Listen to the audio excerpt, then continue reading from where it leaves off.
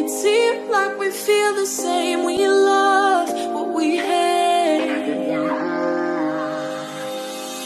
We lie, but we know we can't wire it. How can we find the light in our life? Hello friends, this is Shundal, and today's share is about finding the light in our life. This is just a share from my own life experiences and of course from my own reading, and I am sharing this with you because many times in this life journey I am struggling, we are struggling of the darkness that comes into our life. Our life is like day and night. The day is light and the night is dark. Yes, we have to embrace all these different kinds of season in our life. To find the light in our life, we must be aware always what we want to do in this life journey, what we are going to do to live our best life. Yes, it's not easy, but believe me, you can find your own light in your life. If you just take a moment in yourself, prioritize the things you needed to be done. You have to do it for yourself and not for others. You have to understand that whatsoever you are facing right now, remember, the light will shine, the sun will shine. Just acknowledge that your life has day and night.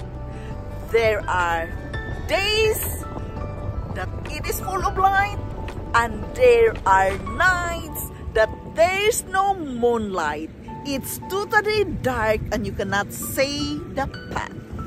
To see the path in your life, we must have light, and we have to find that right light in our life that fits our situation, that fits our lifestyle, that fits what we needed right now.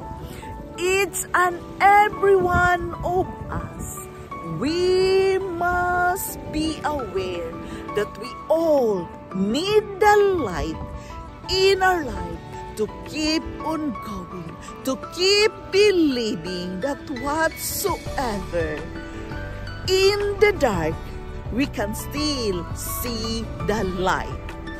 Darkness moments in our life journey cannot be avoided. It is the same when we are driving a long way in the darkness. We must have the light in order to find our way. We cannot find our own way when we cannot find our own light that we needed to use. We needed that as a tool in our life journey. It is not easy, believe me. But for me, in my spiritual practice, it becomes easier for me to find the light when I believe that I am not alone. God is with me all the time. He is guiding me and leading me to where I'm supposed to be. This is not about religion. This is about my spiritual practice. Therefore, I survive life. Despite of the darkness I have been through in this life journey, we all have to pass the night time in order for us to see the daytime. Yes, it is uncomfortable. It is hard. It is very difficult to keep on going when we are in the nighttime, when we are in the darkness moments of our life. It is not easy to keep on driving or to keep on going on those dark paths. we must have the light in our life, and we have to find it no matter what. And you are the only one who can find the light for your life. Which light you are going to use in order for you that your path will be clear, will be easier to go on. You have to understand that each and every one of us must find our own light in our life journey. To find the light in our life, love is very important here. Love who you are, regardless of what others says or do. Live your life as if it were your last day. Loving your life to the fullest is very important. Keep validating yourself daily. When you love yourself, really, it becomes easier for you to validate yourself daily. Recognize your inner and outer beauty. Believe that you are amazingly beautiful. God created you from His own image. You must recognize your inner and outer beauty. Know that you are the only one who can embrace of who you are. Loving ourselves to the fullest is also about embracing who we are. We must embrace who we are. We must believe that we are special.